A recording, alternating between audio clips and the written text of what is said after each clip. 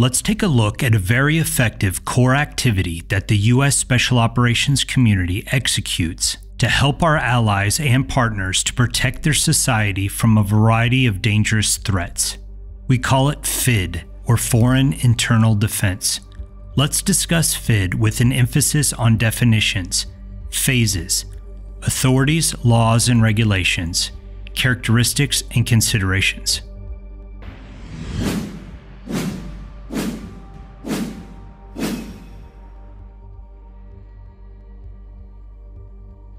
Foreign Internal Defense, or FID, is one of the most effective ways to keep the world and the United States safe.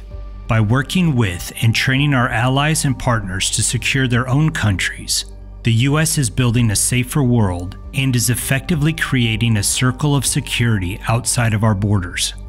During my career in Army Special Forces, I've seen FID done effectively in dozens of countries. A preventative dollar spent on FID, helping one of our strategic partners secure their borders, saves us hundreds or even thousands of dollars should we have been required to fight that same threat in the United States. According to U.S. doctrine, foreign internal defense is the participation by civilian agencies and military forces of a government or international organization in any of the programs or activities taken by a host nation government to free and protect its society from subversion, lawlessness, insurgency, violent extremism, terrorism, and other threats to its security. FID can be a short-term mission or a long-term program. And while it doesn't have rigid steps or phases like unconventional warfare, Department of Defense doctrine does give a lot of advice on how best to plan and execute FID. First, a plan must be made. The country team and regional desk officers must make a holistic plan involving all instruments of national power.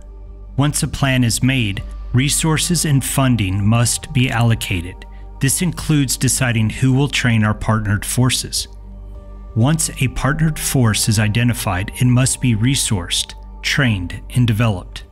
Then they need to be set loose to use their training to fight the threats and secure their country. A continuous assessment must be made throughout the entire process, so that the U.S. government doesn't waste time and money on developing units or capabilities that aren't effective. And once the unit is capable of standing on their own, the U.S. must work itself out of a job and turn over the responsibility completely to the partnered nation.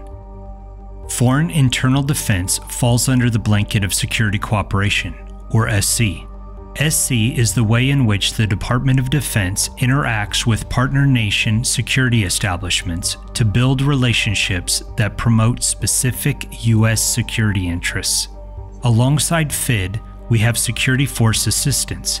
This image shows a 33% overlap between Security Force Assistance and FID, but I think it's more like 90%. Perhaps a doctrine geek will argue with me, but to oversimplify, Security Force Assistance, or SFA activities, are focused on internal and external threats, while FID focuses only on inside threats like subversion, lawlessness, and insurgencies. Joint Publication 3-22, Foreign Internal Defense, is the #1 Department of Defense regulation for FID.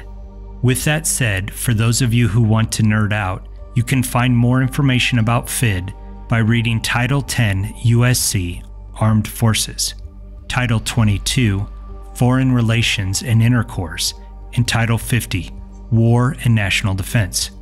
You could also read the Joint Strategic Capabilities Plan, or ATP Army Techniques Publication 3-05.2 Foreign Internal Defense.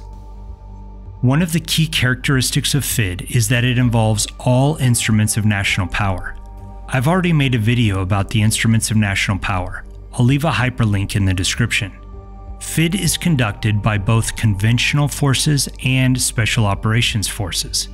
Many people think of FID as Green Berets training a national police force to more effectively fight the war on drugs, but it can also involve a training or capability exchange between conventional forces. FID can also include materiel, technical and organizational assistance, and infrastructure development. Without a good plan, it is impossible to conduct FID well. Planning should always maintain host nation sovereignty and building legitimacy. Planners should understand long-term or strategic implications of their work, incorporate a unified action and unity of effort, and for sure have an exit strategy. U.S. participation in combat operations as part of FID efforts requires presidential approval, but in the case of SOF, each SOF unit in each country has limits defined by their mission orders. For some SOF units, they are only allowed to train foreign partners and they must stay on the base. In another country or mission, they might be able to go to a forward deployed operations center to assist with planning. In other countries and missions, they might be able to go to the last covered and concealed location prior to the mission. And who knows, maybe bullets start flying, and U.S. rules of engagement always allow for self-defense. When conducting FID, it is essential for the ground force to know how far they can go within the authorities they've been given. The first and primary strategic task regarding termination of intensive FID operations is to determine an attainable national strategic end state based on clear national strategic objectives.